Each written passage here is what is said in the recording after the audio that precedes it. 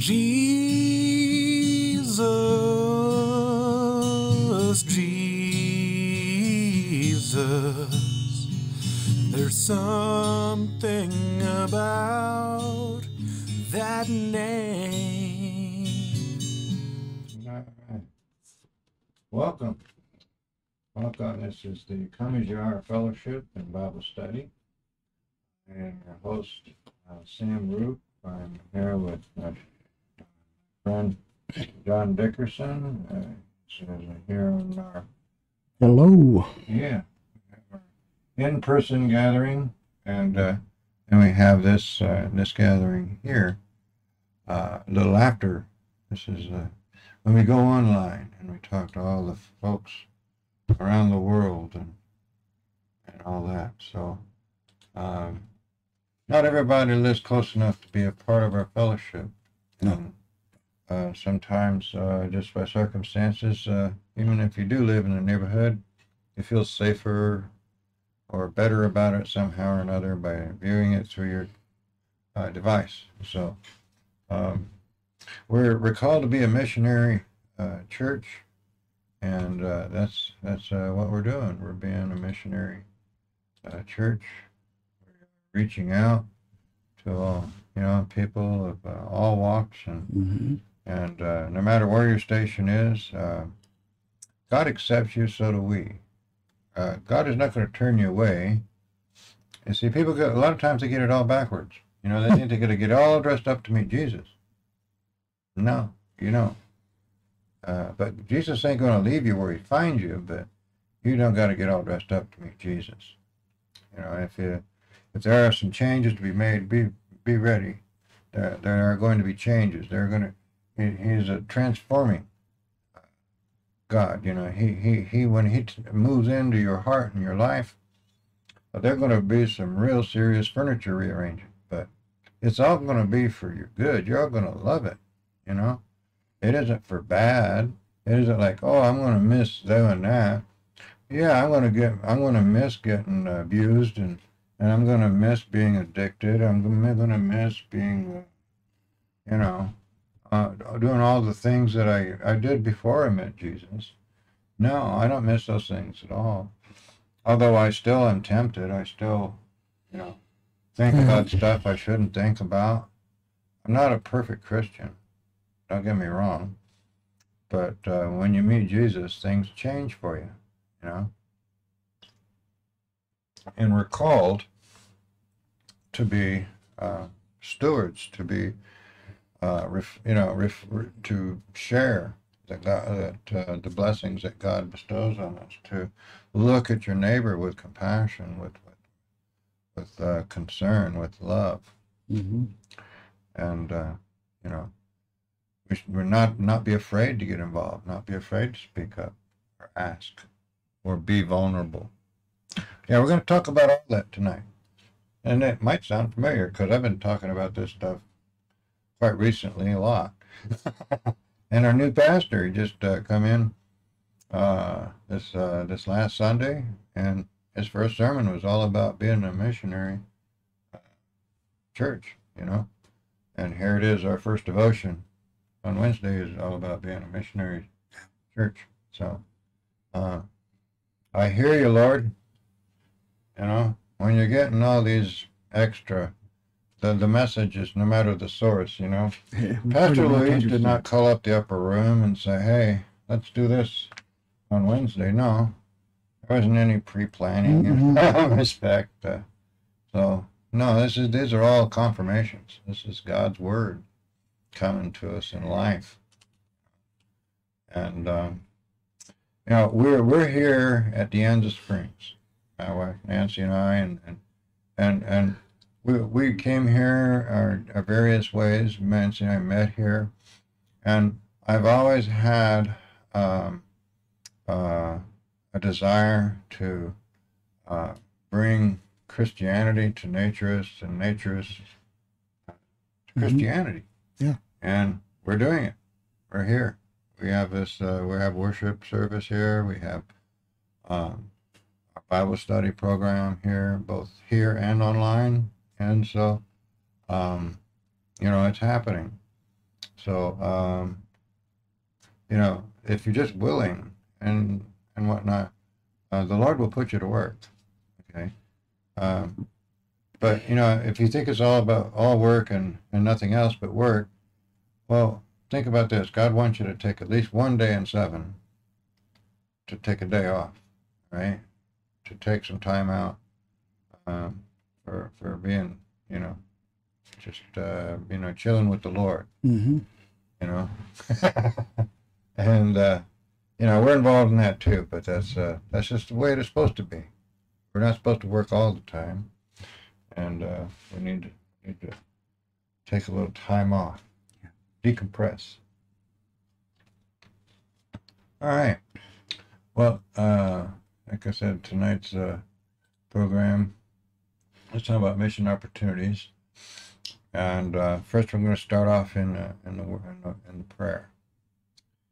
Heavenly Father, we thank you for this time, this opportunity to be here with our brothers and sisters and their seekers all around the world and through Facebook and YouTube.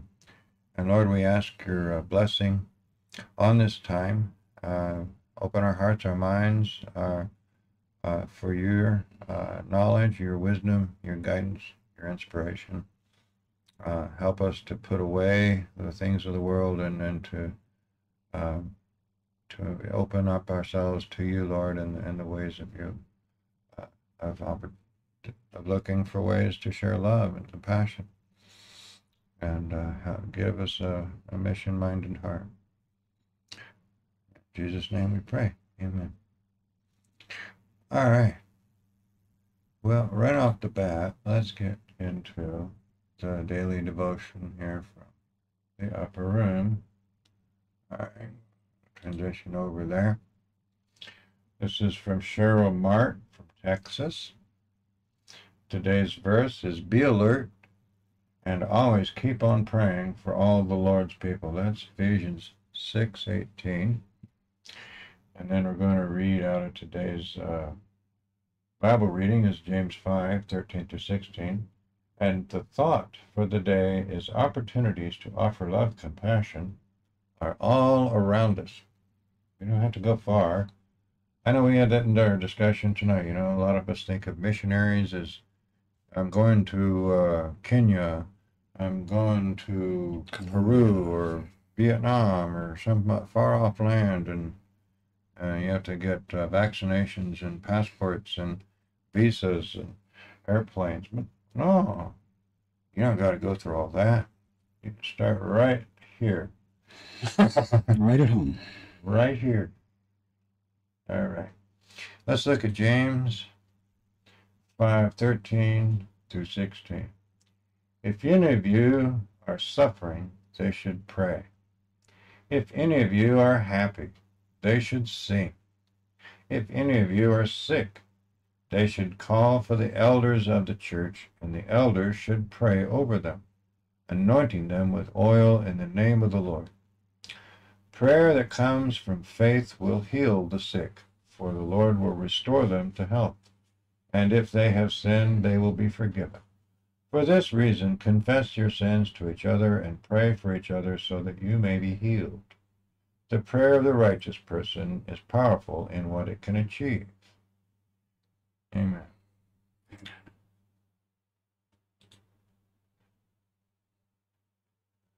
All right. Today's devotion reads, "As a nurse, I ride the hospital elevator often." Well, that's saying for sure. She rides the elevator a lot. All right. But now she says, "Each day before going to my floor, I pray for visitors who will use the same elevator.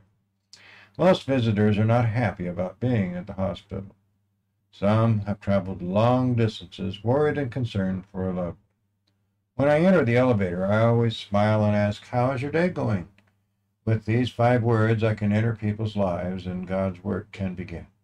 Some will simply smile and politely say, 'Fine, how is your day?' But sometimes the conversation goes deeper. Responses I have heard include, 'My day is not good. My husband had a stroke and he is not doing well,' or 'I am so tired. I haven't slept in days since my son was brought here after the accident.' The elevator ride is quick, so I can only offer brief responses. I am so sad to hear that this is happening to your loved one. I will pray for both of you today. We don't need a passport or a plane ticket to go on a mission trip. Mission opportunities are all around us. With God's help, we can find ways to share the love and compassion of God with people we encounter each day. It will be a rewarding experience. Indeed, a rewarding experience. All right. I'm going to look in the back here for the questions. All right. Mission opportunities. When someone asks you, how is your day going? How do you respond? Do you keep things formal or allow the conversation to go deeper? One can usually tell if they're interested in what's going on or just using this as a passing hello. People I know, and I will respond to them, and knowing their foibles, their pains in past days or years, we will exchange, commiserate, as it were, about our issues. I'll offer them prayer, and sometimes we pray together. One old vet that happens about once a week. Yeah. Well, I'm probably one of those fine people. You know, I'm doing all right. I say that a lot. I'm doing all right. Doing okay. And somebody will prompt me to go deeper. Sometimes, oh, just okay. And I'm like, you know, and then I'll ascertain a little bit more honestly. Or I'll even say, oh, well, I didn't mean to say it was going bad. It's just, you know, there's always room for improvement, you know. But yeah, it kind of forces you to look at yourself. Am I really being honest to how the day is going? You know, and do I really have the opportunity or time or inclination to get into it with that particular person? And these are always the questions that need to be asked. You know, sometimes it's just a quick and a passing, nope, day's going to hell in a handbasket, and there's a sale in handbaskets. Pray for me, I'm going in. You know, you know, sometimes you can say it up and just lickety split like that, and you know, they will understand. You don't need to get into all the dirty details, but I encourage us to maybe just be a little bit more real. You know, like I just demonstrated, you don't have to be you know, lay down on the examination couch, start explaining how you had mother or father issues, and you know, you need to work it out. And, no, that's for your pastor and your wife, and, you know, your therapist. But yeah, no, we don't need to get all that. But you know, we just enough to pray for. You know, because that's really what we're looking to do, is pray for one another and to bear one another's burden, and to just let people know that they're heard, right? Yeah. So, how have you been blessed by being asked this little question? How has it blessed you? I've had a couple times. One, I was going in for surgery at the VA. And I guess I looked a little peaked, and one of the helpers around there, they work for the VA, and he says, "Sir, are you okay?" And I said, "No, I'm not feeling so good, and I don't know where I'm going. Do you know where this is?" And he says, "Well, how about if I walk you up there?" And we talked the whole way, and he got me up to the station where I was going to be put in the bed, and was very rewarding. He was a very good man, and he says, "May the Lord watch over you. I'm sure you're going to be fine. You're in good hands here." Never forget that. Awesome. Yeah. Now, myself, I am always amazed at just how quick what seems to be an innocuous, inane situation, and suddenly you're indeed, in a session with someone and praying and listening and helping them process stuff, If you're ready, if you're on the lookout for these kind of opportunities, it's amazing just how quickly and spontaneously and frequently even they come your way. It's just like when God commissioned Isaiah, the Lord is up there in heaven or wherever, in his heart, in your heart, just like, hey, the fields are white, but the workers are few. And so if you're standing there going, here I'm, oh Lord, send me, don't be surprised when you put to work. Okay. It just works like that. You don't need to volunteer too hard. All right. Don't need to ask twice to be put to work with the Lord. All right. What locations have provided you with the unexpected opportunities to minister to others? What locations seem to be a hot spot for you, in other words? The VA is one. And where I live, and sometimes when I go to Home Depot, places like that. Yeah. Home Depot, I'll find some person that's lost, not used to these handyman things, and they can be young and old. And the first time we do anything as humans, it's quite an experience. After we've done it a couple, 3 times, it's old hat and we've got all the tricks down. But that first time is, that's this 10-minute task takes us 2 hours and we screw it up sometimes. Right. So I found people there, and especially the old guys, they say, thank you very much. I said, I'm just passing it on. The Lord is taking care of me and just helping you along too, sir. Yeah. Reminded me of a humorous story of a family of 4 lost in aisle 7, wandering around looking for the swamp coolers or something. They couldn't find their way back out. And they were camped out in the camping section. The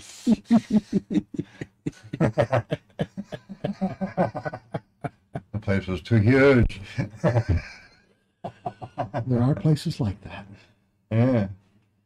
Looking for an orange-vested person to give you assistance. Oh, look, there's one, a rare orange-vested. Catch him, he's 4 lanes Grab down. him by the heel. I got. Don't let him say, I don't know, I'll get somebody else, because once he's gone. Oh, boy. Yeah. I pity the non-handyman wandering around in Home Depot land or Lowe's. Yeah. Oh, my thing is up there. Yeah. Huh. Yeah. Yeah, it's intimidating. All right. I say right here, okay, this is my mission field. And as I was already explaining, what with unexpected opportunities, it's wherever I am, but I am here at the End of Springs a lot, so therefore many of my unexpected opportunities are right here. At work, after work, all over the place. Now, how have you allowed God to work through you in these places? All right. How have you allowed God to work through you in these places? Same question again, but maybe. Sounds like it, really. Yeah. You find someone that's obviously in distress for whatever reason, and offer help. And it may be just helping the little old lady get her cart over the edge of the grill there to get to her vehicle. Stand in line for the bus. Yeah. Well, I've heard it said that first you take care of the immediate physical need. Yep. And then you can meet the spiritual need. But first, the physical need has to be met, and then they're open and ready to receive spiritual food. This is the way they work at most missions. You know, they offer them food, shelter, medical, dental, that kind of thing. And then when they've cleaned them up and given them proper care, they are ready then to receive the real food, you know, and get information on how they can get to know the Lord better. And that's really all we are. We're facilitators, see.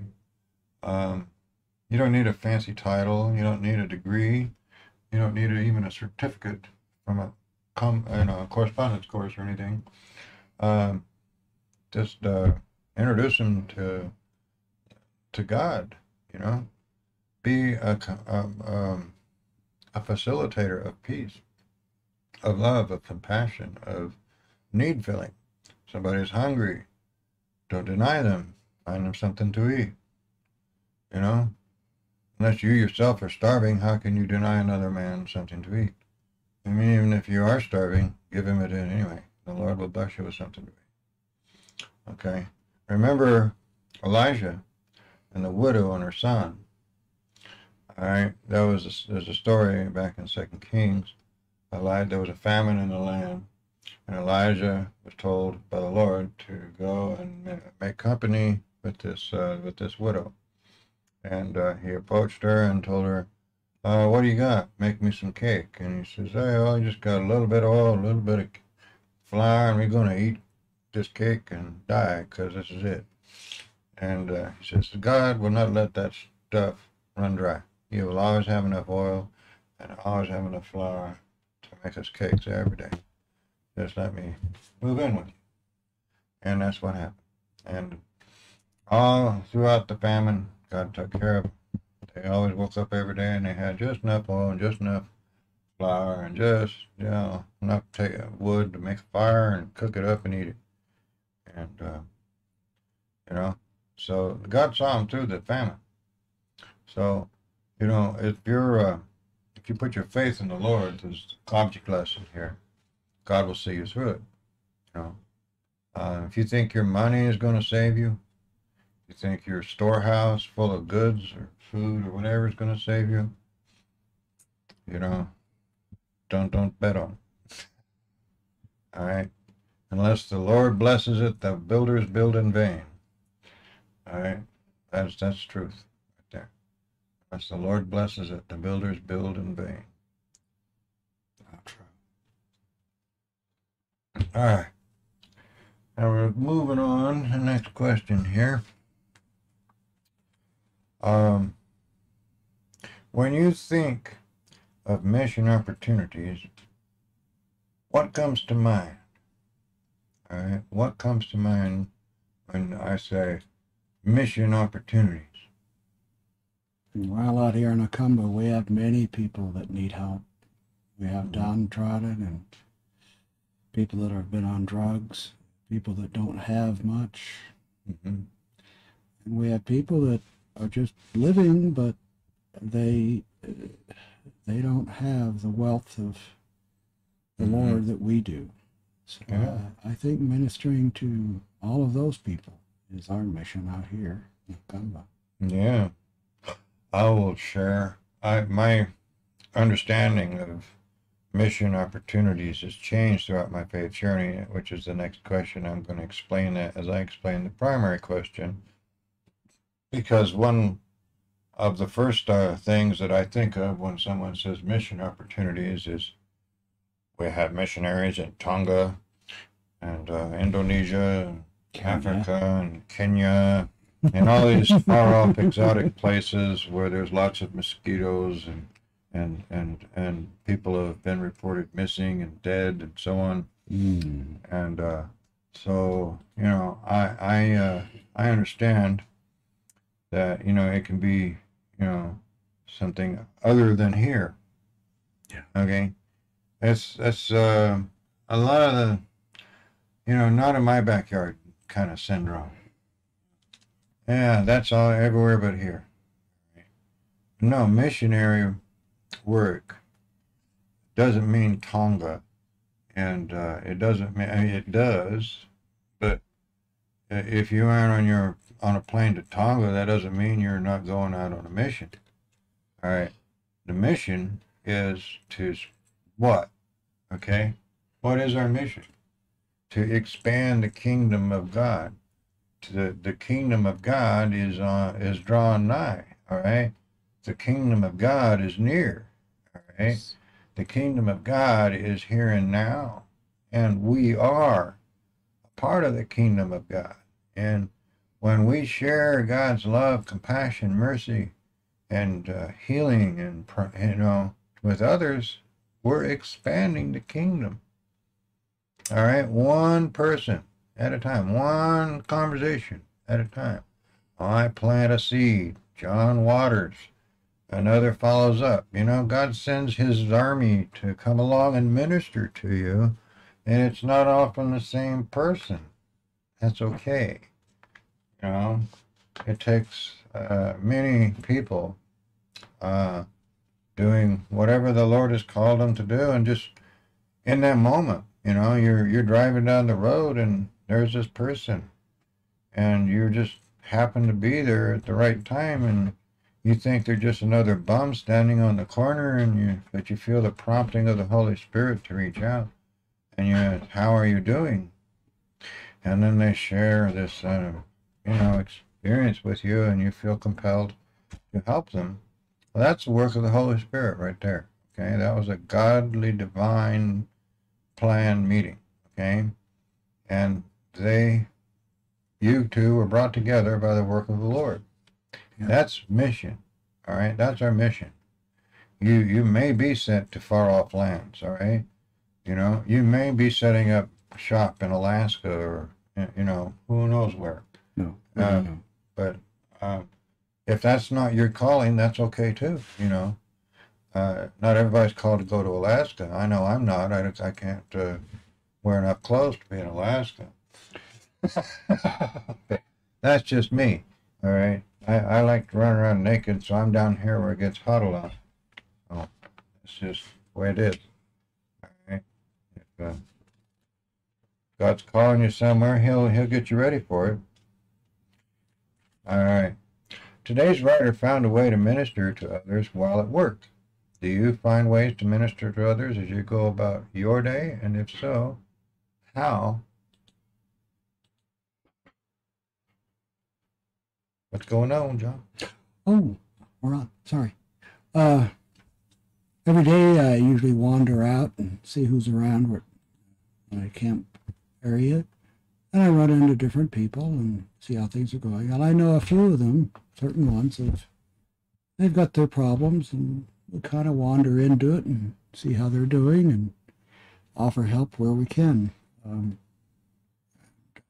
Share our foibles and things, and a couple of them we talk about the Lord and how he's handling our situation. Yeah. And both of those people are slowly maybe getting better. I think there's hope. Yeah. Well, I know, as I've already intimated, I'm always on the lookout, and God provides plenty of opportunities to talk about the Lord and to share passion and faith and understanding on to others as just a natural part of the conversation. It's not like handing out tracts and going door to door like Jehovah's Witnesses or anything. It's just about being ready to hear, being ready to listen, and being ready to offer an answer when you're, prompted to do so. And if you don't have all the answers, that's okay. Don't feel like you're not doing enough. The Lord will provide you with much of the words you are needing to say. And, study. That's why we do this. That's why we have these gatherings, so that you will have knowledge and you will have understanding, so that when you are asked, you will not only have the prompting and the leading of the Holy Spirit, but you will have actual real knowledge. You will be a much more effective witness, and a much more capable missionary person when you have knowledge and understanding. So that's of course another scripture, study to show thyself approved, so that you may provide an answer to explain the joy that is in you. All right. What mission opportunities does your church offer? What mission opportunities does our church offer? We have food, provide medical, sanctuary, and in many cases help them find their way, or secular services in the government that can help. Yeah, we have, not afraid to, and I will share this one. It's a warm, it's called kind of a warm line. A hotline would be like 911. People are dying, people are bleeding, people are having heart attacks and those sort of things. There's a prowler in the house, and you want the cops now. That's 911. All right. If you're lost, you're not feeling well, you need medical or psychiatric help, you're feeling suicidal or even just depressed, okay? It's not necessarily a 911 call. Even feeling suicidal is 911. All right, but, what I mean to say is when you have need, but you don't know exactly what, you dial 211, okay? 211. And then you'll be connected to an operator with the resources of the county and the federal and the state at their disposal. They have the speed dial buttons right there. And so whatever it is you need, housing, psychiatric, medical, whatever, they'll hook you up, all right? And they'll send a nice man with a badge and give you a ride. Yeah. I've seen it happen, A man came to us one day, in Nancy, and we were on our way to the church, and we had a conversation with him, we prayed with him, we offered him some drink and everything, and he very much voluntarily wanted to go and talk to some psychiatric professionals, and so we made the call, and the experience was quite satisfying and pleasant, and so. If all that to say, even if it's beyond our immediate ability, we now know how to hook it up with people that do have. Now, we do know other people in the area that are outside the normal realms of calling your government office. We have people that are active in food distribution ministry, and we can get you hooked up with some food real easy. Food, clothing, shelter, medical care, all that kind of thing. All right. And, don't be afraid to ask somebody how they're doing and get involved. And if you have a heart to get involved, come to our church. Be willing and able, and we'll definitely find an opportunity for you to be out there and be a part of our ministry. All right. We are few, but we are all active. And so just be willing. That's all I can really say. Just be willing, and the Lord will lead you. All right. So thank you for joining me this evening. We'll be joining up back together again on Sunday after about 12 noon right here in the Deanza Springs Resort at our conference center. You can come as you are. You can watch us on Zoom. We're going to be posting up the link and the passcode information for anyone who wants to join us virtually. It is clothing optional, so when you tune in, myself included, we won't be wearing any clothes. I typically preach nude, and I invite you all to be as dressed or as undressed as you so desire. And personally, you ask me why. It's just nothing between me and the Lord. It's without contrivance, without filter, without putting on a costume, just like it was in the garden. And I feel it affords me a vehicle to be feeling closer to the Lord. And I think it's important to avail ourselves to these opportunities to be close to God without reservation, without filter. So anyway, that's my take on it. I invite you to ask questions and watch my video, What is a Christian Naturist? It's on YouTube. It's got a few hundred views. Watch it and learn, all right? Or just talk to me about it sometime. And first of all, the first thing I'll tell you is being naked is not a sin in unto itself, all right? Any more than, wearing clothes of any kind is a sin. It's what your intent is in the first place, okay? Regardless of your state of dress, you can be putting on clothes with the intent to allure someone and seduce them. Well, those are clothes of sin and deception. So, what do you adorn yourself with? Do you adorn yourself with the righteousness of Christ? Do you seek to have the Lord in your heart? Or do you seek to fill it with lusts and desires of the flesh? Does it really matter what you're wearing, whether or not this happens in your heart? I'm naked every day, but I don't walk around with lust in my heart. It's not that way. I know a lot of people, they think that's what being a nudist is all about, is walking around with a lot of sexual desire, and it isn't. It isn't at all. It's just a pure way of living, transparent and pure. All right. Well, that is all for this evening. And we will catch you again Sunday at 12 noon at De Anza, and 4 p.m. at the Hakamba Community United Methodist Church, 1242 Heber Street. We'll be live broadcasting on Facebook at that time. All right. And look for us, of course. We always post these on YouTube. Okay? Later. Bless. Bye-bye. God bless. Good evening.